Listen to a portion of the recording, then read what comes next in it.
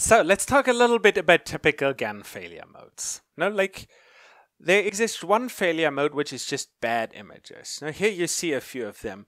GANs for some reason really like eyes. I guess there's just an awful lot of eyes in photographs made by human photographers. But here you see bad images. Now what does that mean? Bad images means that the discriminator should assign very low probability to them.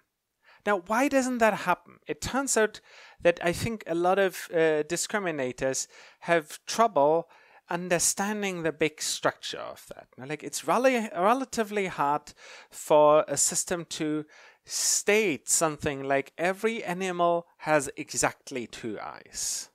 No, 3 of them. Difference between 2 and 3. It's hard for a traditional ConvNet to do something like count the number of eyes. Now here's another failure mode. Now here we see a couple of beautiful faces made by a face scan. Does anyone see something that's wrong about this? Any problems here? Well, when I first saw this, I couldn't do it because I'm practically face blind. But let's look at this. Here you see these 2 images. Look, they look like they're slightly different posture and slightly different look otherwise. But otherwise, this looks like it's the same person. Look at these 2, grayscale and color. But it still very much looks like it's the same person. Look at these people here. Now, slightly different posture, but this may very well be the same person.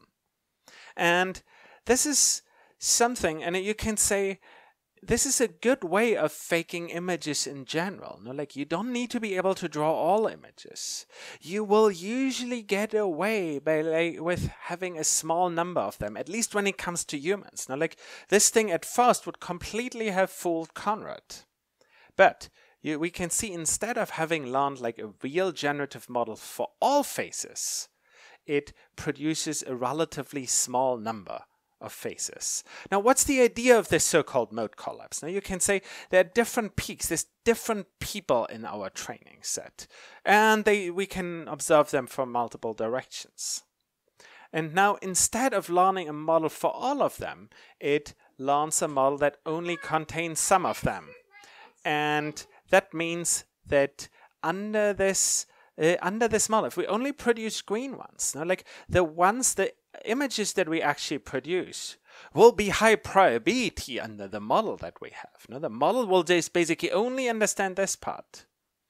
These are in the real data sets, and this is something that the discriminator won't overly be focusing. It's just yeah, I haven't seen those.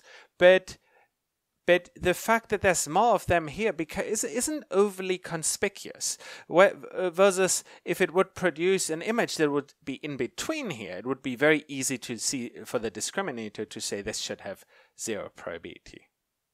Now here's, for example, an example of mode collapse with something like MNest, where it might produce the same weird characters over and over. So let us get a little bit of an intuition about mode collapse, because arguably mode collapse is the concept that really prevents these GANs from being good models for real probability distributions. So very few statisticians would recommend that you use GANs to do statistics with it. And mode collapse is arguably the reason.